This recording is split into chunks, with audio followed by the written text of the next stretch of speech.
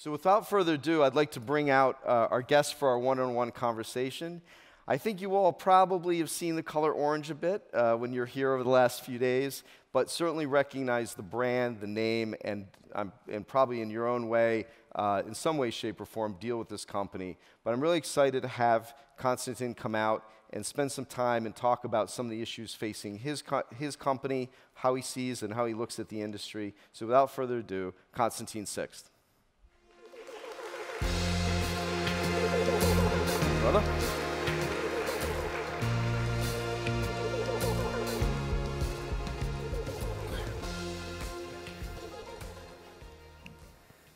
All right. So I asked him to wear the orange tie, but he didn't want to do that today. That's not true. I had it, and you said I have to take it away. So we were together on stage, is it 3 years, 4 years ago? 3 years. 3 years ago. And a little bit's changed, right? Ground transportation marketplace disrupted. Your business model for your company continues to evolve. Your role in the company certainly has grown for you and for your brother. Let's talk a bit about the trends and kind of what we're seeing today. So what are the major trends you're seeing in the industry? What are you dealing with when you deal with customers today? What are you hearing from them? I think, first of all, the biggest change than 3 years ago was that when we met 3 years ago in Frankfurt, yes, we sponsored the big party the night before. That's right. And I remember you invited me to do the session at, I think it was 8:30 or 9 o'clock. So this time I feel a lot more sober than last time. We were a little bit dizzy last time, yeah? So, yeah. So I hope that you have a more, I think it was a 5-minute interview last time. We're going to go a little like longer 2 hours, this. huh? Yeah. So, well, the big trends, I mean, there's, you can talk obviously hours about that, huh? But I think the biggest trend that we face in our industry is what we call end-to-end, and I think many travel managers talk about the same thing, that we believe that the world is changing, that people don't really talk so much anymore about a pure car rental product, a pure ride-hailing product, about a leasing product, about a fleet management product, that customers talk with us about A to B and mobility solutions. And I think in the last years, people talked about that, but I think now it's really happening. And we have so many concrete projects and clients where we deliver mobility and not just talk about it. Right, and where you're involved in many more parts of the whole process than you might have been in the past, right? Because it's not just a vendor conversation. It's really like an integration conversation in a much different way, right? Absolutely, and I think our positioning changes also. If you, I think a great example is our ride-hailing product, which is currently called My Driver, but we are integrating it completely in our Sixt app, where we are not purely anymore a provider. In the past, our company, more than 100 years ago, has been founded as a limousine company, where we provided drivers, chauffeurs. But with our new product, we are already an on-demand product in Madrid and in London. You can already feel that today. So versus our competition, where you pre-book limousines and whatever, with our new app, you can ride-hail a driver, and he comes in 5 minutes, and you see him coming on the map, and you see the picture of the driver. And we have that live in Madrid and London. We are rolling that out over the course of the next year all over Germany. That will be a very straightforward competitor to taxi. And this will all happen in one app, in the Sixt app. And this is a partnering product where we are not purely the vendor of the supply chain, but we are more or less like an intermediary partnering with the largest ride-hailing companies in the world. Yeah, and personalization in terms of what the traveler wants and when they want it and how they want it is a big driver of this too, right? I mean, in terms of how the product you're offering. Yeah, and I think that's what I also felt during the last days talking to many of your guests, is that more and more corporate travelers, they want the same kind of experience that they have as a private person. And the travelers and companies, I think they just don't understand why they should have a different product experience when they book through their corporate account versus when they book when they travel with the family. Right. And talking about OBAs and all that kind of stuff. And I think you call that B2C-like experience. Yes. And we are working a lot on that to give all corporate travelers exactly the same kind of experience that they would have, like when they book as a private person. So where does like what's the significance of like the connected car, where you're literally, going, getting the car, opening the car with right from your cell phone, that there's really even no interaction is that where this is all going? I think that's by far the biggest trend in our industry. That's the biggest game changer that has the potential to change everything. We already have equipped more than 20,000 cars with telematic devices. And as you know, we have great experience with telematics because we founded DriveNow, which was the biggest car sharing company in Germany. We sold it to BMW. So we have a great experience in doing that.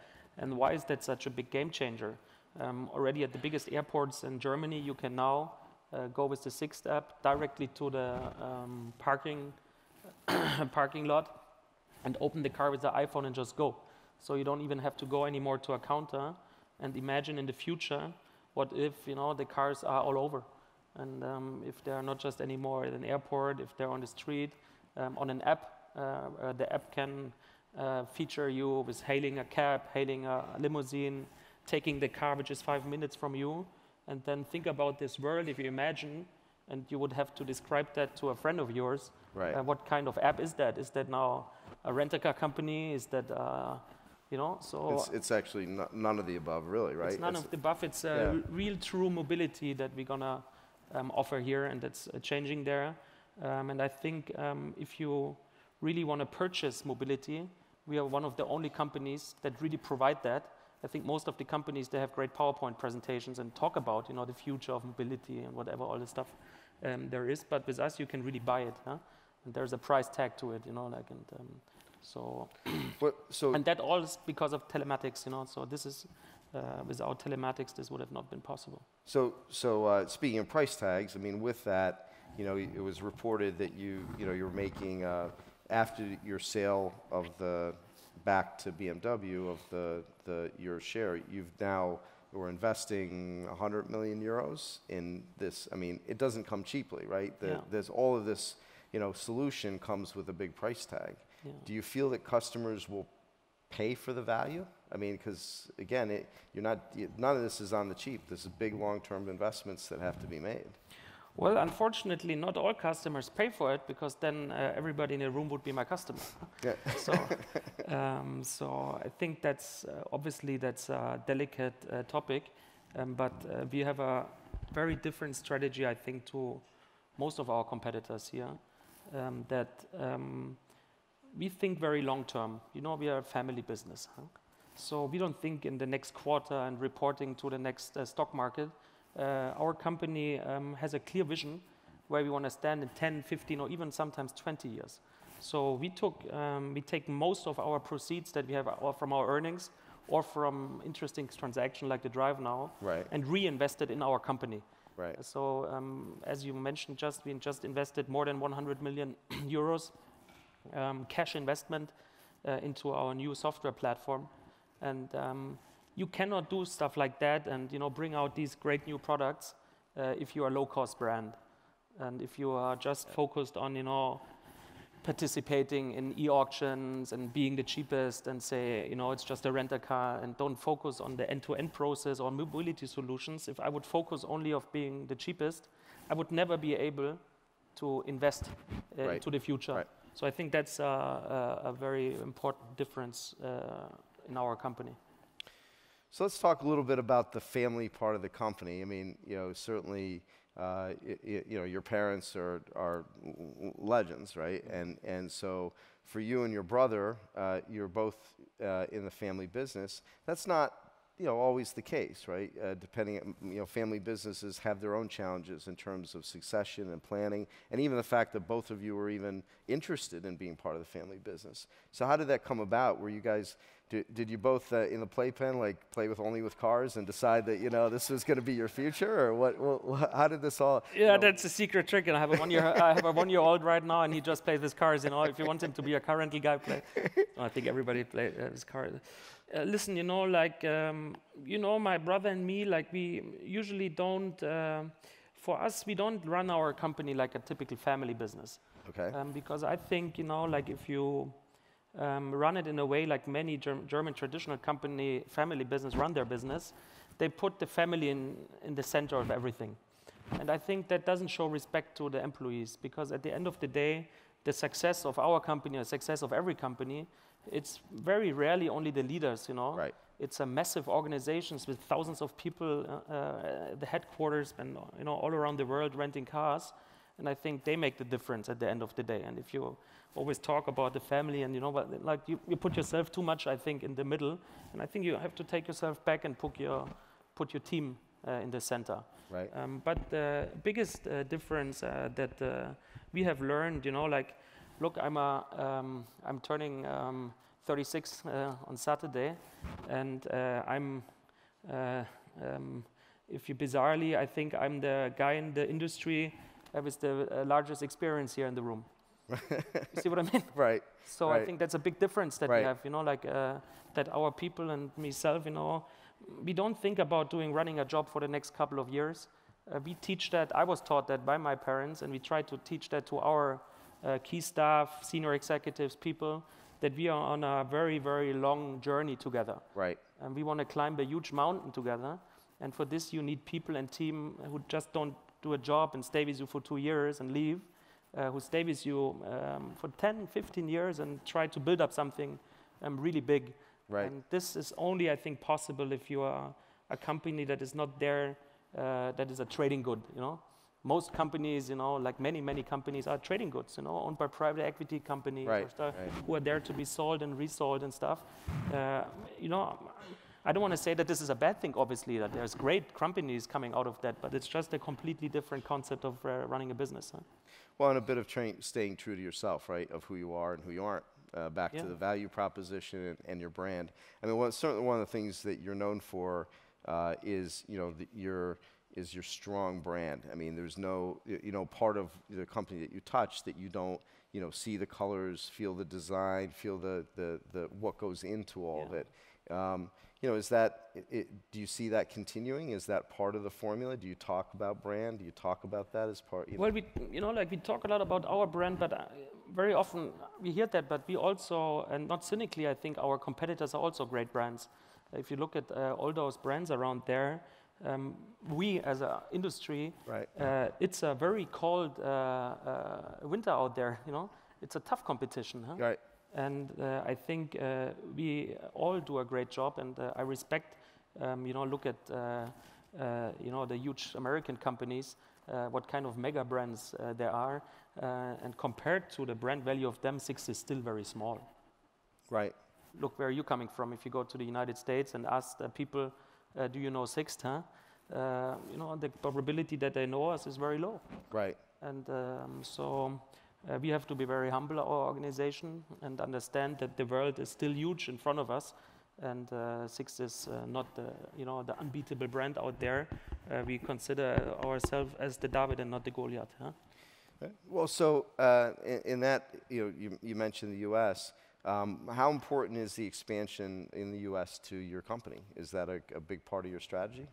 Well, listen, the U.S. is by far the biggest current market, right. mobility market in the world. Huh? Right. That is uncomparable to what happens here in Germany or in continental Europe. Take alone the airport of Orlando. If you take the amount of cars or the market there, and the size is like Austria and Germany together. Right. Current market, just to get a feeling of that. Huh? Right, just that and one. The market of just the Orlando market. And yeah. if you take Orlando, Los Angeles, Chicago together, and maybe Atlanta, it gives you 4 airports in the U.S. The market is a lot bigger than the whole German car rental market. Right. So you see already the size and the scale is unbelievable over there. The U.S. is already our second country. So in terms of revenue, it's Germany, then the U.S. and then France. So you see already how that evolves.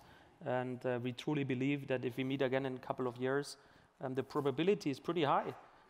If everything goes well, I hope so, right. That the US will be our #1 country. So we will be more and more become from a small German car rental company in Pullach, Germany, to a global provider of mobility, thanks to the US. Right. Wow. But it's a tough world over there, I can tell you, huh? Well, yeah, very competitive. Well, right, very competitive. And to your point about brand and it's a highly competitive and with some very entrenched brands that you're going up against, right? And they know what they're doing back. So it's a different. Also, our friends, from the competition, the way they run their companies is different than they run it here, because it's the home market, Right. There's different people running it, huh? And it's very, very competitive, huh? Right. But efficient. Right. And it's a different business model also over there. Everything is, the whole business model of renting cars is just a different business model than what in you Germany. see here. Yep. So you cannot take the American model, bring it to Germany, or bring the German model to the US. It's just you have to reinvent yourself. So bringing it back to the buyers, you've got hundreds of buyers here at the show, at our conference here, and they're faced with all of this, all these questions and challenges about mobility and what technology should I use, what I shouldn't, what I should adopt, what I shouldn't. Advice for them about what they should, how they should focus, what they should do, aside from renting with work Sixt, with Sixt. I knew that was coming. But just generally, if you were in their shoes, what would you be doing right now? What would be your priorities? Well, sometimes I'm also in their shoes, because we are also a customer of travel products in our company. Right. And I would be a bit confused, if I'm very honest. Like running around, there's so many new buzzwords and solutions and technologies and so much stuff. And if you look back, your show, I had the pleasure of visiting your show, I think, for the last 10 years maybe. Right. If you look at back, every year the world is completely different. So much stuff is changing, and it's so fast. At the pace of change. And the stuff I'm sure that we talk about this show here, if we meet next year in Munich, lots of that stuff we say, old crap, So I would be confused, and because there is so many also startups and that tell you, we're gonna change everything, and all the old stuff is bad, and rental car is dead, and all that kind of stuff, my advice would be to just relax a bit, you know what I mean? If you ask me for, because I always feel everything is always too much, change, just relax, and choose yourself a provider that you can trust, that has in any, not just car rental, but be it airlines or online booking engines or if you look at your great exposition hall, is focused more on the people, that you find somebody who really knows what he does. Right. Because there's, there's easy to do a PowerPoint presentation, and I'm a very bad guy in PowerPoints, but it's, I think it's easy to put it on the desk and tell them you're the great guy and I can do everything. But choose somebody who really knows what he's talking about, Right. And then develop trust, because I think business, at the end of the day, is always done between human beings and people, and not between machines, and not between, it's just so this. And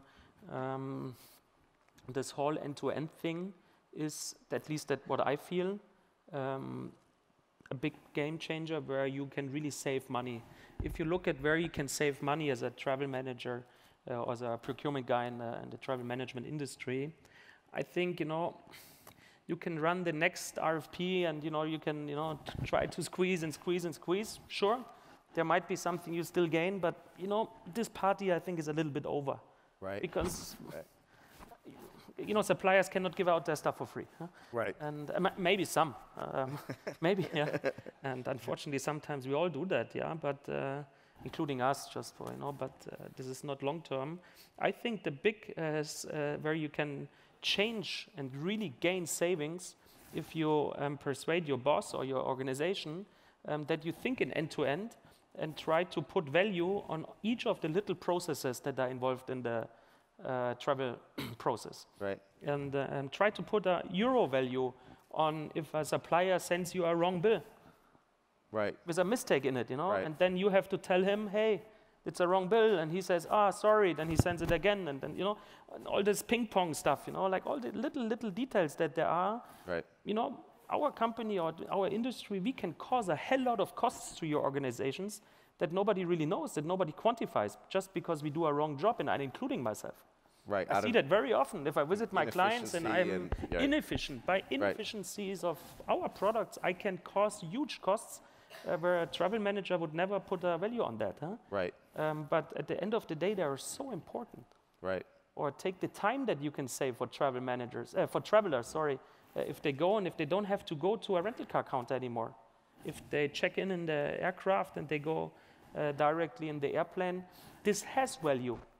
And it has euro or dollar value. Absolutely. So, and I think if you try to think end to end and find a great provider that delivers you solutions end to end, that is, I think, the next step in generating savings. Well, great feedback. Appreciate your candor and your leadership. And ladies and gentlemen, Konstantin Sixt. Thank you. Thank you.